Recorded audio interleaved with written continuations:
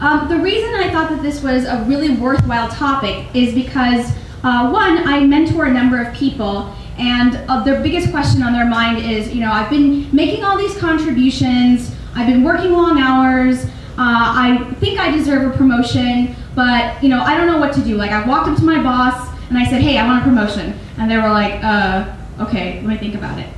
So what can I do? And I had a couple folks that I coached most recently where I gave them a recipe. I said, this is what you need to do to get promoted. And they were really good at following that recipe, so they ended up getting promoted, and I want to share that with you. But the key takeaway that I want you to understand is you actually have to do some preparation. And a lot of that preparation is kind of what Swathi has already talked about, as well as Quinton has talked about, is thinking about your contributions, but I'm going to walk you through that process as well. So we're going to start by talking about why it is that people actually get promoted. Like I said, how do you prepare for a promotion? And then there's always that time in your life, maybe 6 months, 1 year, where you're just not feeling up to it, and maybe you've skipped out, you've taken some vacation, or you were learning and you just didn't perform, right? And a lot of times people come to me and they say, I didn't have the best review. Am I really legitimately going to go and ask for a promotion? So we'll talk about how to deal with some of that, and then what to do if you do end up getting passed. Right? I'm not telling you that what I'm going to give you today is a secret sauce for 100% success. It'll probably work 80–90% of the time, but we'll also talk about what happens if you do end up getting passed and how you can still, make progress. And the final thing I'll mention is, I want you to stick around for this talk, but I certainly want you to stick around for the breakout session. For us at FEmgineer, when we do these forums, the breakout session are those breakthrough moments where you get into groups. You get to practice what you've learned in this talk, and you get some nurturing and feedback from your peers, right? You're not going to get this in your own company, like you're really going to walk up to somebody and be like, hey, how do I get promoted here, right? You might not want to, so use this environment to do that. Stick around for the breakout sessions and use that as a chance to talk to your peers. All right, so the first is, and I think Swathi did a really great job setting this up, is recognizing the excellence in effort, right? So a lot of times people get promoted because their company, their boss, their team has recognized that they've done something awesome and that they deserve to be rewarded for this. And so that's one way that a lot of people get promoted. But it just so happens that you might be in a company, a small company, a startup, or even a large company where you might not have a process in place yet, right? If you look around the room and you think about who got promoted here recently, there might not be anybody. This doesn't mean that you can't get promoted or that you can't ask for one. It means that you now have to sort of step up and say, hey, this is important, people need to be recognized, and you have to take a little bit of a risk in this case, like Quinton said, and have some level of discomfort, but make sure a process does get put in place and that you do speak up. The other is that you might be in a big company where there is a lot of process and there's some level of hierarchy, right? A lot of times people I talk to say, I don't know, seems like I have to talk to 20 people before I can get promoted. That might be the case, but hey, 20 people can be really instrumental in your career getting to the next level, right? So one woman that I work with, Karen Catlin, was a VP of Adobe. And what Karen taught me was that at Adobe, in order to get promoted to a senior level position or even an executive level position, it wasn't just about your peers or your teammates or even your department.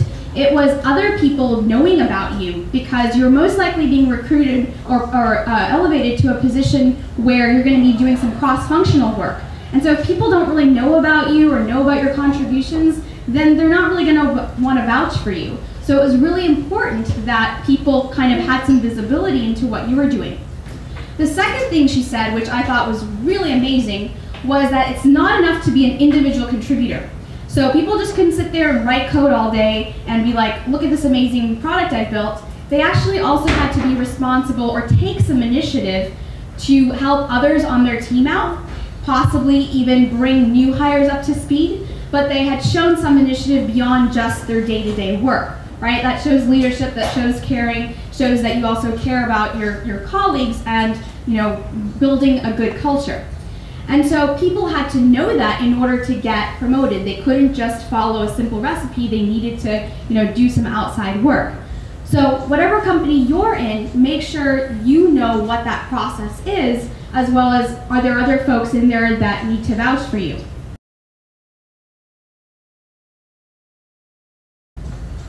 Now, the other thing I'm going to mention about this is a lot of times people are interviewing at new jobs, and they always ask me, like, how do I know this company, promotes people?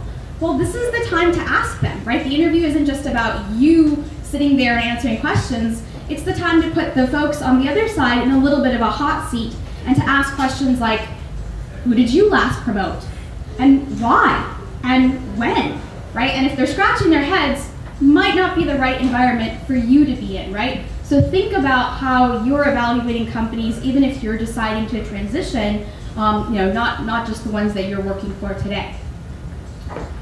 So we've given you some great examples, 2-3 folks up here who have gotten promoted. So we know it's possible, right? You might be early in your career, or you might have been around for a while and might have not gotten one yet, but I wanted to showcase these people first to show you that people do definitely get promoted, and they get promoted in a lot of different environments, in a big company, in a startup as well. And that you can also get promoted.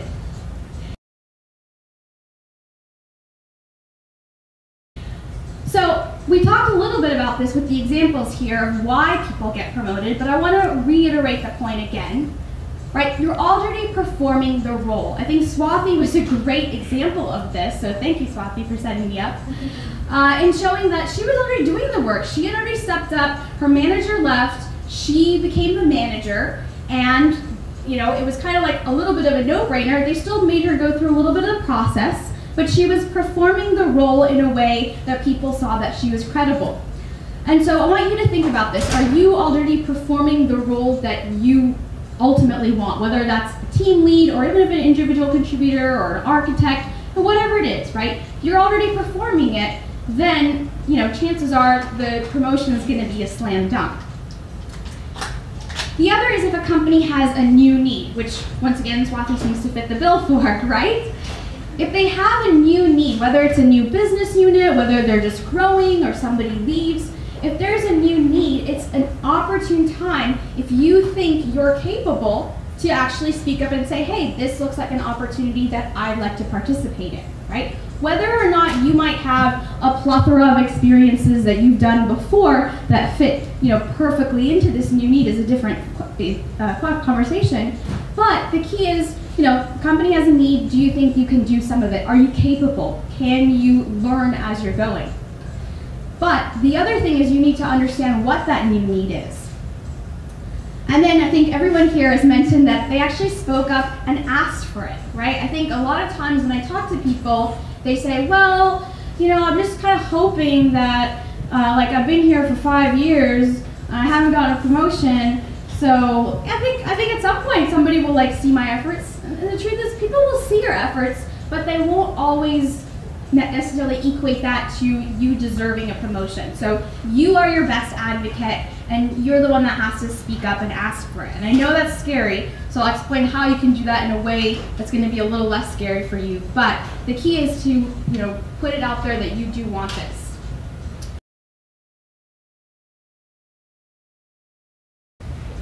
So let's talk about how you're actually going to prepare, whether or not you're performing the job or you want the new position.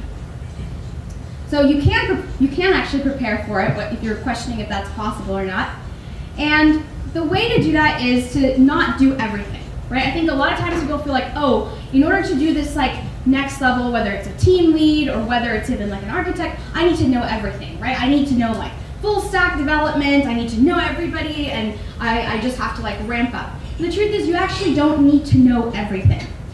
The other thing is, it's not about the hours, right? A lot of times people are like, oh, I need to be working harder and longer, and then people will understand that I'm truly committed and that I deserve the promotion.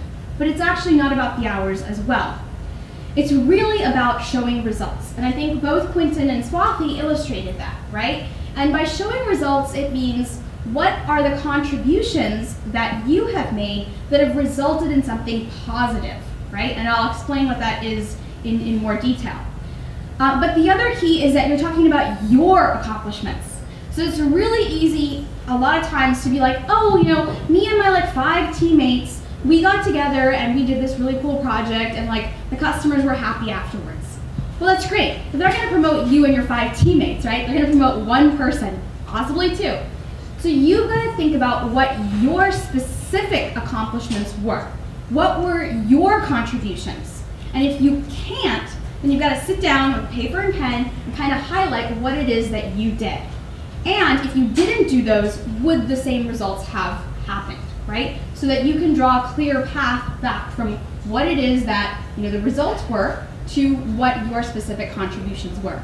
So I know a lot of people don't do this because they're like, oh, I don't know if I should talk about this, or like, I only did like this one piece. It doesn't matter how big the piece is, right? It doesn't matter if it was like, you did the whole thing or you did like 1%. Make sure you know what your contribution was and just own up to that.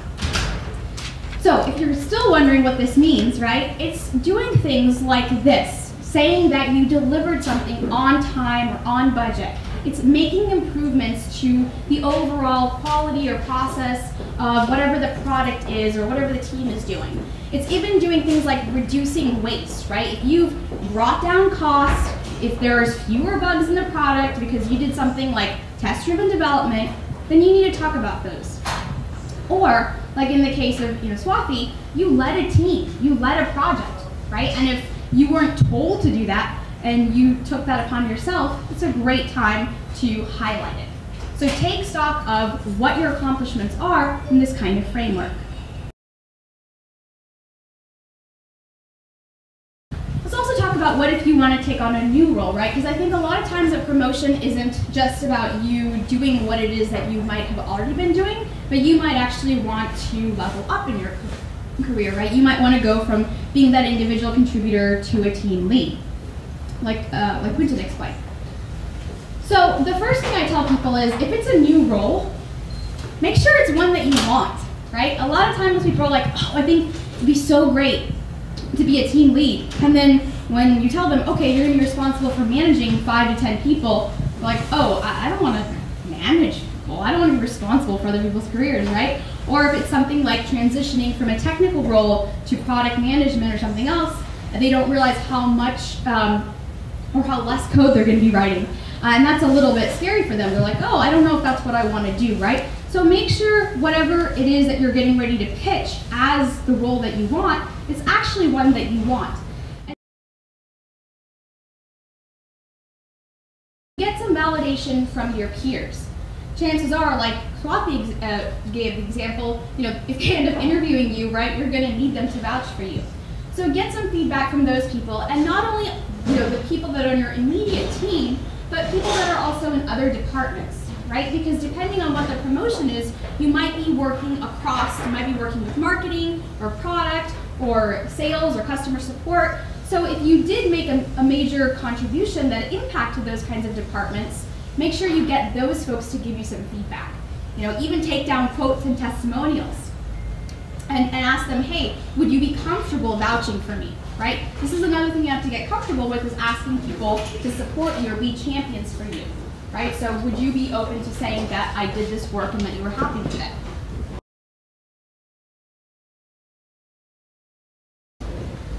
So the next is you've got to use their feedback, right? You've got to collect this feedback and actually use it to get the promotion that you want. And what that looks like is, and this is where it gets a little bit scary, is this is the point where you walk up to the first decision maker, and this person might be your boss, your supervisor, and it's not getting in there and saying like, hey, give me a promotion. The first step is saying, hey, I'd really like to talk to you. And if they're like, what is this regarding? Then if you've already been in conversations about a promotion, then it's saying, hey, I'd really like to take about 30 minutes of your time to explore this topic we've talked about before, the promotion that I want. And so get them to sit down with you, get them to commit that time to being with you. And this is the time where you don't go in initially and say, hey, I want this promotion, but instead, kind of like you did with your peers, you sit down and say, have you been happy with the work that I've done? The results that I've shown on this project, would you agree that, those are the results that I've contributed to? And do you think that I'm actually doing excellent work, right? Things that you might not have expected of me. So you want to get some feedback from them, and then, depending on what they say, that's when you want to go in for the ask. And the thing about the ask is you've got to be super clear, right? And I think Swathi explained this, and Quinn explains as well, is be clear about what it is that you want. If you want more money, right, more than a 30% raise, ask for that. If you want a specific role, ask for that. Too often I see people that get up to the point where they showcase their accomplishments, they have their feedback, and then they're kind of like, it would be really great if I could maybe possibly work on this new project. Maybe it's in mobile, right? What does that mean? Okay, so they kind of want to work on it. It doesn't show that you're super interested, that you're passionate about it, that you want to take the reins and lead it. And if you muddle the message, then they're not going to be able to give you what you want, right? So don't feel like you're being bitchy or aggressive or overly confident. You're not. You're being clear in what you want and what you need. Now, I know that when you do this, right, there's some level of risk that your boss or whomever is promoting you is going to take, right? Their ass is on the line. And so given that, you have to, in this sort of sales process, think about what they're going to object to, right? And a lot of times they might say something like, well, we've got to put you through an interview cycle, right? We've got our process in place and you're going to have to go through that. Okay, great. Ask them what is involved in that. Or they might say something like, I don't know, it doesn't look like you've been a lead before. How do we know you're capable?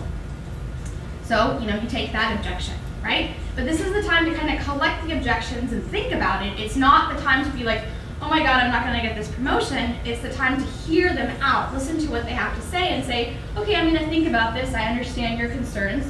Come back to you and then, tell you what I think. So don't feel like it's all over at this point. But realize that if you can address those objections, you're mitigating risk for them, right? Ultimately, if you make your boss look good, then they're going to be happy and they're going to want to promote you. So make the decision easy by understanding what their risk factor is or what their concerns are. So the way to think about the objections is to go back and to think about stories on why you're capable. So I was talking to Courtney here before, who's actually worked for a number of nonprofits and has been a self-taught developer. And what Courtney told me was that she was working on a side project for Code Montage, which does open source development. You can pick your own projects. And she did some projects on Code Montage. And so when she went to interview for a job at Dev Bootcamp, she didn't have formal experience. But she showed her project to them and got the job, right? So you can show some other examples of work that you've done. It doesn't always have to be exactly the same, right? So think about that. A few years ago, I in fact had a gal that I met who said, I want to be a user research person. I don't know how to get this position. So I asked her what she did in the past. And she said, oh, I was the head waitress at a restaurant, and I had to work Friday, Saturday nights, which are the worst nights, you all know. And I had to deal with 100 customers, keep them really happy. I got the most tips. I kept all the customers satisfied. And I said, that sounds like a great story. And I think that as a user researcher who has to deal with customers, hear them out, and translate that to a product or a service, it seems like you're already doing that. And she said, would people want to hear that I'm a waitress? And I said, just try it out, see what happens, right? Well, she ended up getting the job, right? People still related to that story, and even though she didn't have formal background in being a user researcher, she was able to promote herself to getting what she wanted. So think back to some stories and how some of those skills can be translatable. It doesn't always have to be you're performing this before, therefore you're going to perform it again.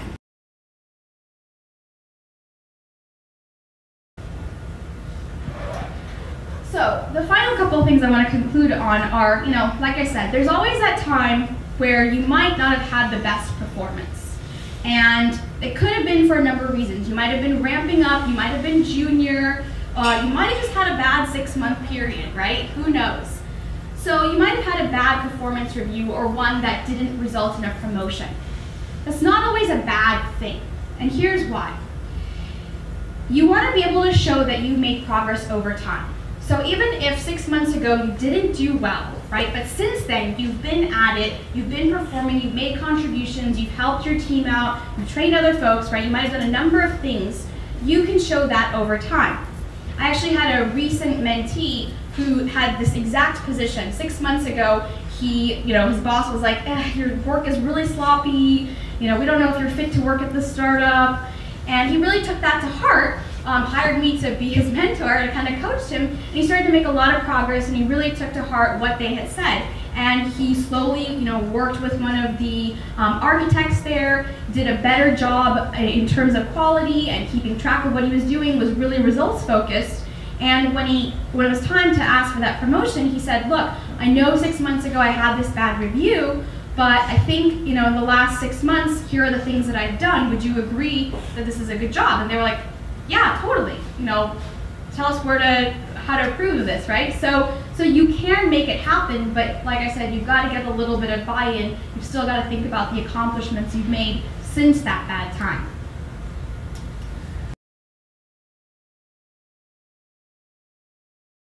Now, like I said, after saying all this, you might come back to me in a month, 6 months, whatever, and say, I tried all your tips and they didn't work. I still managed to get past that for promotion. I'm not saying this is not going to happen, right? So here's the deal. Kind of like Quentin mentioned, there are some environments that just aren't conducive to, giving you a promotion. A lot of times they might not have a process, they might not just be the right culture for you to be in, and they're not valuing your contributions. So you do have to make a decision that, it's time to quit, it's time to look for something else. So don't feel like you have to get stuck and keep, pushing for this. If you don't see it after 6 months, a year, or whatever a normal, promotion cycle would be, then think about, okay, what have I done here that I can go somewhere else and make a better contribution and actually be, valued for those contributions. So think about the environment that you're in. It's not always that you're not performing. A lot of times people will make you feel like you're not performing, but if you take stock of what you've done, then you'll have a more objective scale, right? If you look at the results. And then the other is timing. I think right now 2008 is over, it's been over for a while, but there are times where there are dips in the economy, for whatever reason, people are tightening their belts, and they're just not ready to give you that promotion that you deserve, right? So it's still worth having that conversation and understanding whether they would be willing to once things improved. So a lot of times timing can be a factor, and in some big companies, they do have those criteria of, it's got to be a year or 6 months or on a particular quarter. So figure out what the timing is, and at that point, prepare at least a month in advance to ask for it, right? So don't feel like you can't, just understand what the timing is.